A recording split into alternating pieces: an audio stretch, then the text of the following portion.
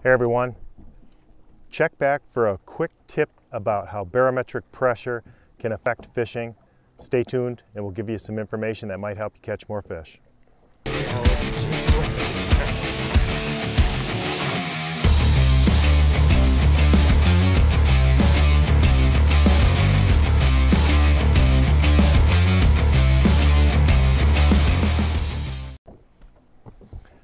Hey, so we're out here on the lake. It's fall. We just had our Tournament of Champions in our Bass Team Trail series last weekend. We finished 7th. Part of my preparation for pre-fishing for that was understanding what the forecasted barometric pressure was going to do that weekend. It was very fronty and weather was all over the place. We had a cold front, we had winds switching all over the place.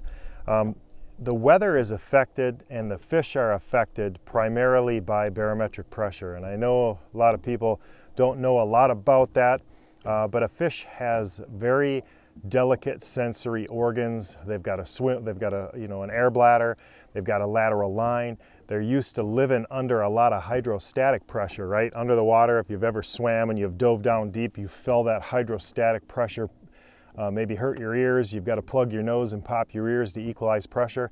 That's hydrostatic pressure. And the barometric pressure is the pressure in the atmosphere. And when that changes weather. It's correlated to weather patterns. So what I look for is I look for that barometric pressure forecast. And we'll start by talking about high pressure because that corresponds to poor fishing, and a lot of people know that. When you get above, say, 29.4 millibars of pressure, that's considered high pressure, and that's synonymous with clear skies, high skies, tough fishing conditions,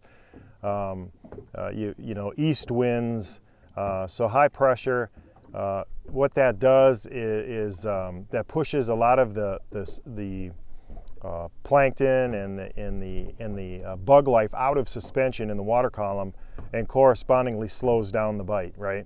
And a lot of times a bass, in this case, a smallmouth bass, they'll actually suspend in very shallow water. Even they'll suspend. They're not down, nose down to the ground feeding. They're more suspended, and you've got to change your tactics for them. You got to get closer to cover. You got to understand where the positioning is of the fish. The middle of the road, the normal stable pressure, I would say, is probably that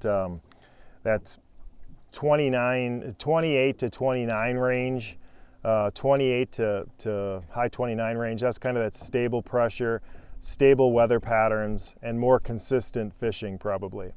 The best fishing, I think, is when the low pressure systems come in, and you can definitely feel that. I'm 52 years old and I feel low pressure coming in my knee. But the low pressure fronts that come, anything below 29 to 26, those super low pressure systems can be, all bets are off. Those fish will aggressively feed in those low pressure systems, and they'll eat anything that is an opportunity for them. So there's a couple of ways you can really check out your day, forecast your day, and I'm going to show some apps, and one of them is an IntelliCast app, and that's got a graphical representation of the forecast for the pressures, and you can see it correspondingly then with the wind.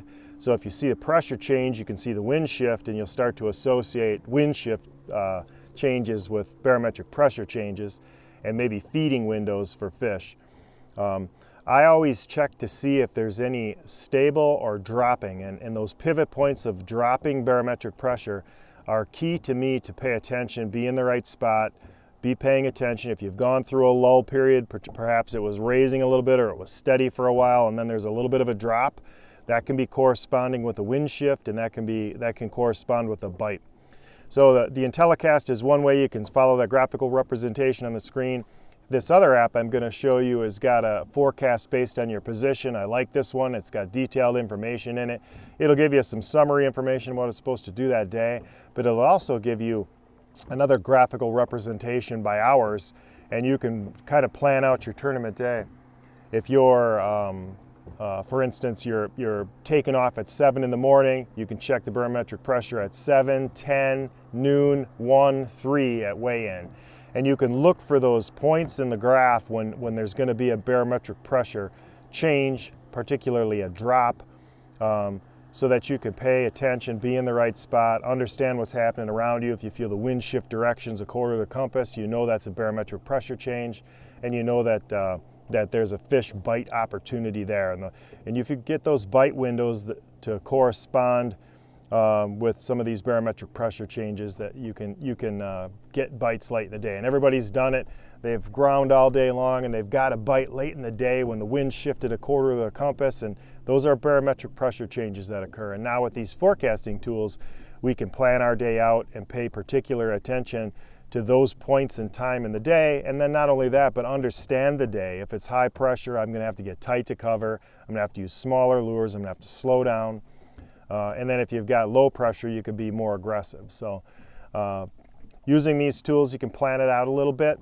I'll put the links in the description below about these graphs and how they work.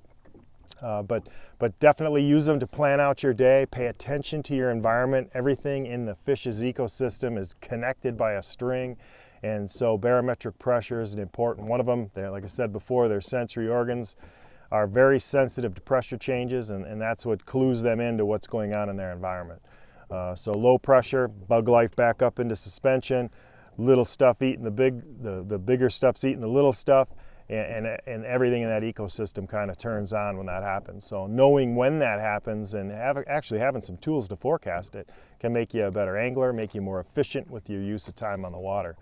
So try it out.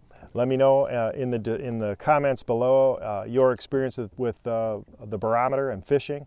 And maybe if you use this tool, I'd love to know if you had some corresponding success with some of those drops in the day, and if you paid attention and were ready for it. So hope this helps.